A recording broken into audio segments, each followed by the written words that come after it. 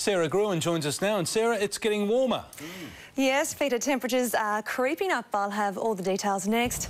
Plus the water spout that brought St Kilda Road to a standstill. Good evening. Melbourne was finally back in blue skies this afternoon. A very welcome change after all the cloud. A top of 16 degrees was a touch below average, but still our warmest day in more than a week, which shows just how cold it's been. And right now in the city, it's 13 degrees. No rain to report last night, but it was certainly wet across parts of St Kilda Road. A water spout erupting during overnight resurfacing work, shooting metres above the treetops and temporarily bringing traffic to a halt. Well, it's clear skies ahead for southeastern Australia. From the charts, though, you can see clouds streaming across WA.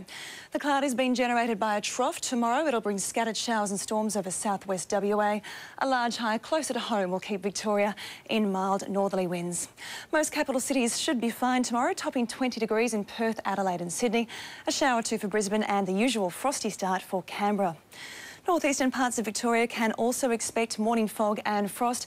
A fine day with light to moderate northerly winds. In the Bay region, winds will freshen from the north, averaging 20 to 30 kilometres an hour most of the day. Slight seas becoming choppy around midday, tops around 16 degrees.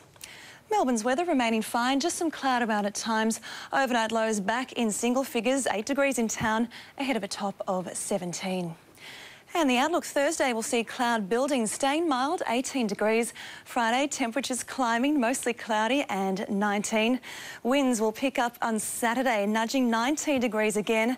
And then it's back to the cold on Sunday. Showers and 16 degrees, dropping to 14 this time next week. But a good run before that, Peter. Temperatures above average right through until Sunday. Not too bad at all, thank you, Sarah.